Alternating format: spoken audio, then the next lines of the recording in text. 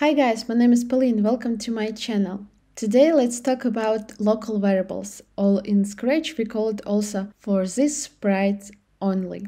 What you need to know about local variables and why we need them. For example, we want a lot of enemies in the games. We want to create a playground like in a tic-tac-toe and so on. We need to create clones. When we create clones of our sprite, usually we want them to know some information, some values, some numbers for each clone individually. Let's say an example. I have a clone of our cat sprite and I want that each cat knows their value, for example, the number in queue. So I can create a variable for all sprites.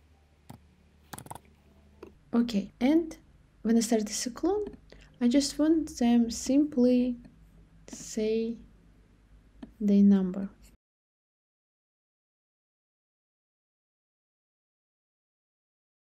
So what I expect to see, the cat would say number 1, the second one 2, 3 and so on. But what happened when I use regular number? It all says the equal value.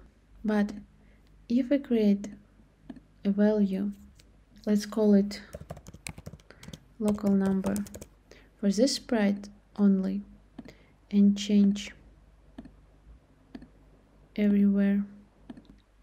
I run it and you see that my first cat say 1, the second one 2, 3. So our cats know their numbers. That's how you can use local variables. Watch my videos and you will see how we make it in a practice in different games. Write in the comments if it was useful for you and you want some short tutorials. See you next time. Bye.